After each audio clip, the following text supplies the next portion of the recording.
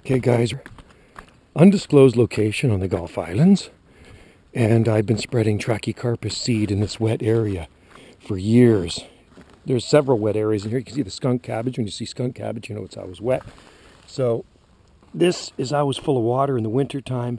It freezes in the coldest months. So mid-January 2024, these were growing in the ice. Look at how good they are. Okay, these Trachycarpus palms, there's more over here. And hopefully nobody messes around with them, because a lot of people walking through this forest trail. And, oh, there's tons of them down here. Here's a big one, bigger one.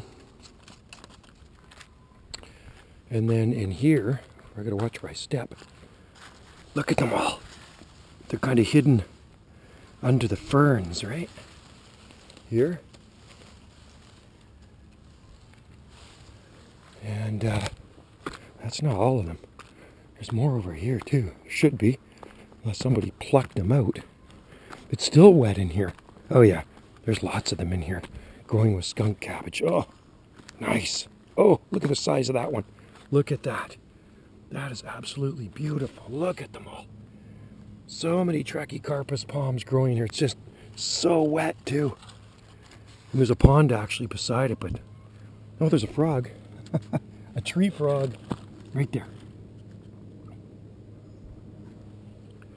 And a bigger one right there. Trachycarpus fortunei, I like to call variant swansonii. There's thousands of them growing in here. Literally thousands, way over there too. So there you go. There's an update on the forest trail palms here, the Gulf Islands in the North Pacific. Thanks for watching. Cheers.